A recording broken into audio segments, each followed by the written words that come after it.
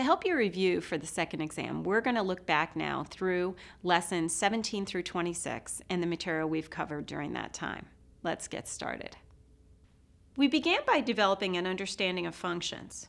We asked the question, what is a function? As you learned, a function pairs each input value with exactly one output value, which means we can figure out if a graph represents a function by using the vertical line test. We then looked at domain and range, as well as explored what it means for a function to be either even or odd. From there, we investigated the overall shape of a function, going all the way from minus infinity to infinity in the domain, looking at whether it's increasing or decreasing and whether it has maximum and minimum points. This led to a discussion about finding real zeros, which, as you remember, are the x-coordinates of a graph's x-intercepts, and we used a polynomial long division to help us along the way.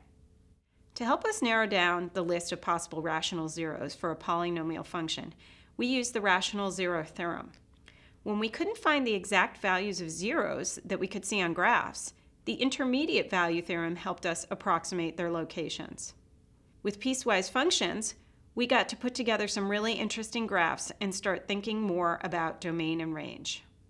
This prepared us to work with rational functions, whose vertical, horizontal, and slant asymptotes restrict their domains and ranges in particular ways. Lastly, we explored transformations of functions. Rigid transformations include vertical and horizontal shifts, as well as reflections in the x and y axis. Non-rigid transformations, on the other hand, distort the shape of functions by stretching or shrinking them.